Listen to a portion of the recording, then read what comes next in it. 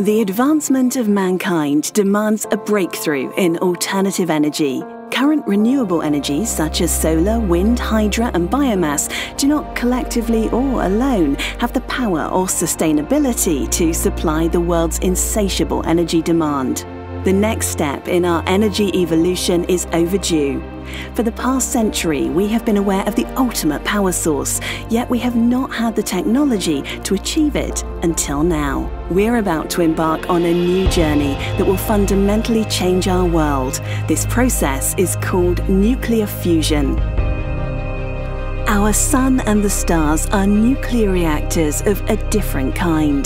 They utilize nuclear fusion, a reaction on the forefront of modern science, and for good reason. It is safe, clean, and releases 1,000,000 times more energy than a combustion or chemical reaction. Fusion can stand alone as a real energy source for our evolving civilization. Clean, aneutronic nuclear reactors require a mixture of deuterium found in seawater and an element called helium-3. One of the major problems is obtaining a supply of helium-3, which does not naturally occur on Earth. Since the Earth was formed, helium-3 has been blasted out from the Sun and deposited on the Moon by solar winds that the Earth is shielded from. The Moon's soil has been absorbing helium-3 for billions of years.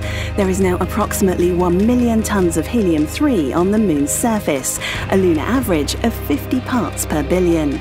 This can be extracted by heating the lunar dust to around 600 degrees before bringing it back to Earth to fuel a new generation of nuclear reactors.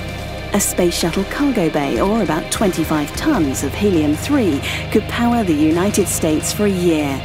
This means that helium-3 has an economic value of $3 billion per ton, which makes extracting it from the Moon a viable proposition.